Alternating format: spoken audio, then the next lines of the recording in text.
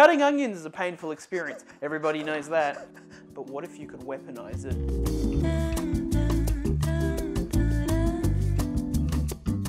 Why use onions though? Well, after the impending collapse of society because, I don't know, meta requires the military-industrial complex, onions are going to be your only shot at sustainably making some kind of tear gas deterrent weapon sort of deal. But first, how do they make you cry? I am so sorry. Are you alright?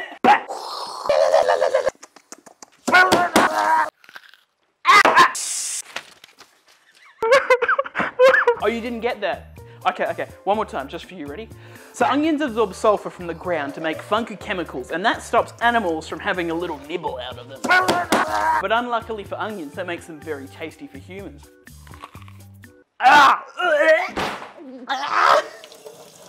Unlucky for humans though, when you cut up an onion, magical chemicals make this. Make this. And this just instantly evaporates into the air, into your eyes. Just look at this. Look at it. This looks painful. Like, it's literally got pain in its name. So let's figure out a way to maximize the amount of onion juice in the air to maximize pain. How to cut onions without crying. So let's just do the complete opposite of what they're saying. Starting with tip 1, chill the onions. Tip 2, fan away the fumes. Tip 3, cut it under cold water. Oh, I'm cutting it above cold water. Tip 4, use a sharp knife. Oh God, I'm starting to feel it now, Mr. Krabs. Tip 5, work on your knife skills. What's the opposite of working on your knife skills? Nunchuck skills? I don't know.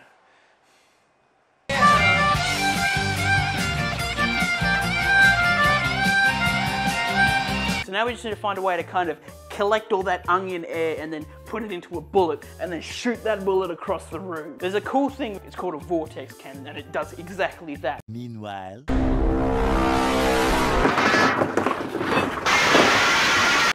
Let's build one, shall we?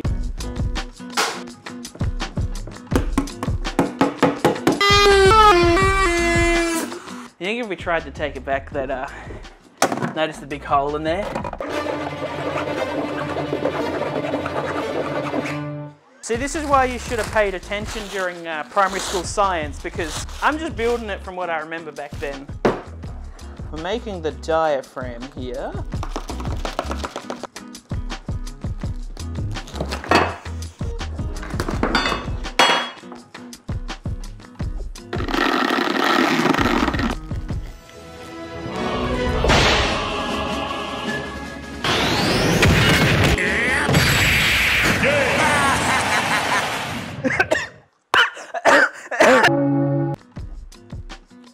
Ah!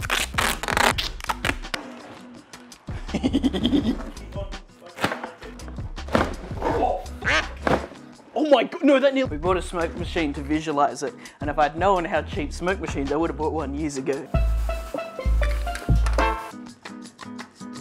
All right.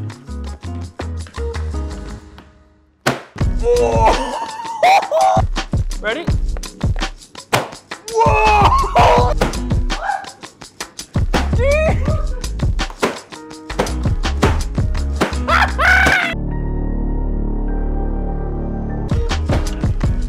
Look at that!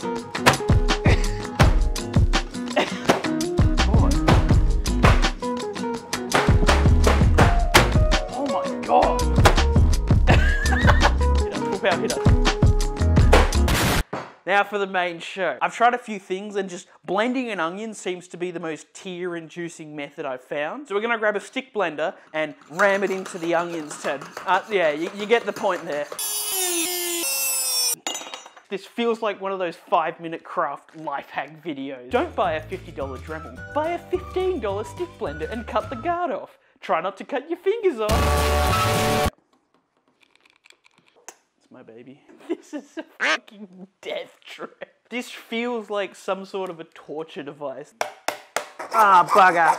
How did I cut it that badly? Oh, Just get a close up of it. I really wanted to automate this whole thing and hook it up to one of these axes that I stole from a printer. But if we can manually do it by hand, I think it's funnier.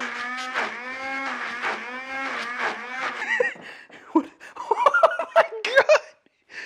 Oh, actually no, my eyes are like... It's just that normal, it's like the really, oh my god. Oh, I just rubbed my fucking eyes.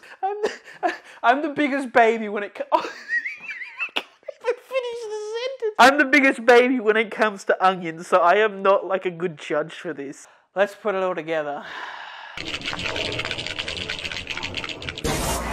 So, you put your onions in the tube here, turn on the blender, and then, blend the onions. Then the onion tear gas will hopefully come out those holes there, fill the chamber. Then we can shoot that chamber of air at an unsuspecting victim. This is literally the biggest brain idea in all of existence. Speaking of unsuspecting victims, I gathered a few of my mates to test this on, under the premise that we were just gonna watch some sad kid cartoons for a skit. Little did they know, chicanery was afoot. So we started off with some easy ones just to get the ball rolling.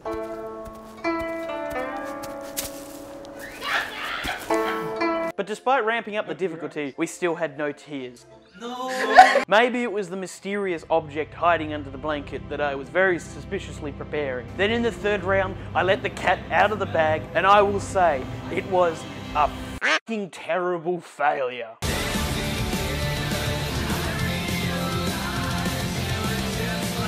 I mean, this thing really didn't work. Not even a single damn tear was shed. Not even when the king himself crashed on the final lap. The best we got was mild eye irritation, and those with glasses were practically unharmed, which leads me to believe I might have accidentally been shooting bits of onion juice at people, and instead the onion tear gas was just evaporating away. Or maybe all people with glasses are just hardened from years of 4-eye jokes. Yeah, massive failure, possibly for a lot of reasons, but I was not ready to call it quits, and I at least wanted some tears.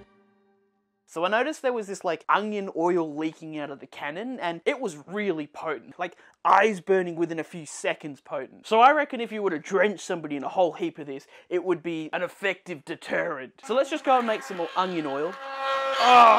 And then find a way to kindly deliver it to someone's entire outer surface area. This is really janky.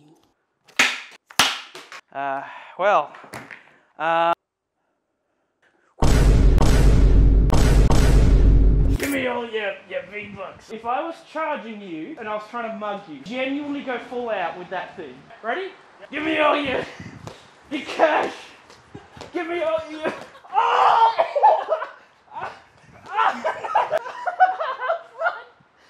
Oh no! Give me.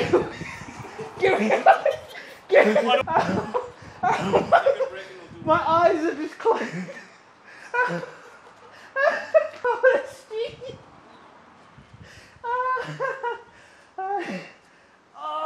Alright. That's not like if I was. Oh, my nose is leaking. Alright, take the lid off. Drench, just throw it on me. All your money. No. My eyes are burning, but not as bad. No, this wouldn't have stopped me. I'd still be mugging you right now. But directly in the eyes, that stung. That stung so much. So, what did we learn? Maybe not every great idea is a great idea, and some prototyping might be in order. Painful onion fumes evaporate very quickly and don't work that well outdoors either. Onion oil in the eyes is a nearly instant immobilizer, but I think most liquids would do the trick as well. And finally, if you plan to raid my post-apocalyptic base, you should probably bring a spare pair of glasses. As always, thanks for watching.